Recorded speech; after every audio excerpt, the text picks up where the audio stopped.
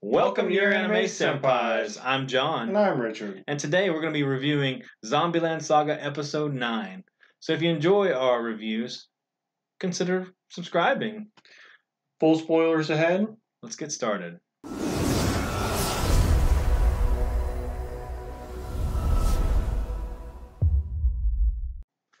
So Richard, Land Saga, what do you think we get when we go into Saki's backstory? Shenanigans. He's not wrong, actually. But I was kind of leaning more toward a heartwarming tale with tragedy.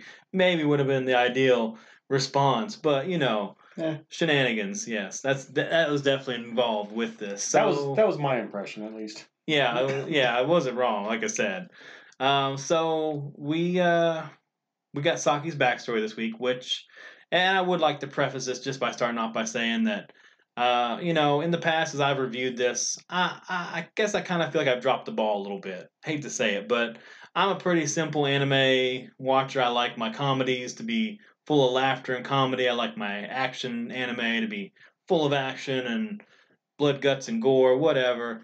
You kind of cross the two. Sometimes I'm just like, whoa, I didn't want I didn't want my action and my comedy and my feels all to hit me in the same episode. I mean, I don't know, but this series, this whole thing together has been pretty enjoyable, nonetheless. Even though it's helped me a little bit. I mean, I've been watching anime for a long time. Don't get me wrong; I've had it happen before, but the way this show does it is very enjoyable. Yeah, so, I agree with that.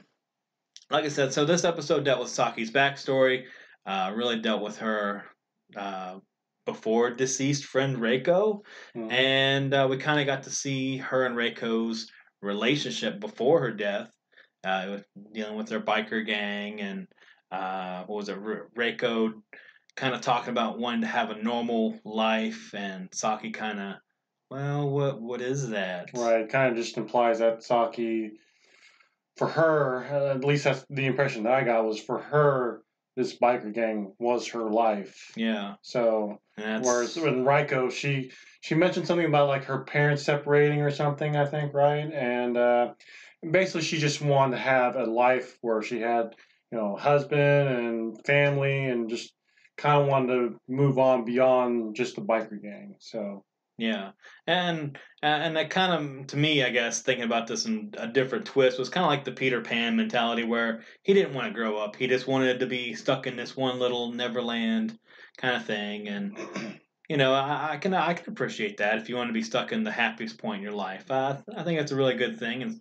But sometimes it can be a little kind of rough too if you get stuck in your life and you never mature or grow as a person. So.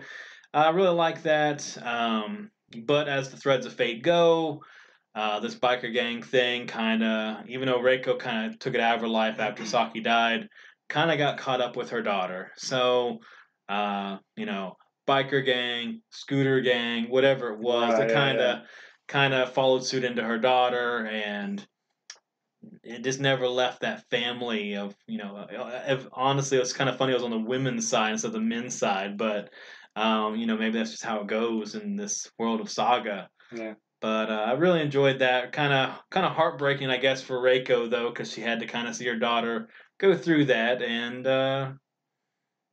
that's just something parents have to deal with, I guess, with their kids. So, got to see that struggle where Saki got to see that interaction, and she kind of was able to make amends for things and kind of interject herself back into Reiko's life and her daughter's to kind of make up for the fateful game of chicken back in 1997. Oh, man. That so long ago. that ended her life. Yeah. So she got to recreate that with a better ending, because what was it? I don't know if she jumped off her bike or what was done, but I remember after it was done, she kind of just climbed up over the hill. Yeah. But anyway, it led to a really good ending, good happy ending, and of course we got a performance by the Zombieland girls. Yeah. So probably my favorite performance, actually. Yeah, I mean, it was really good. Yeah, it was a good song, and it's just kind of very upbeat. They were kind of going like this, and doing like this and everything, and just I don't know, just something about that particular song. They they did a very good job of that song. Yeah. So.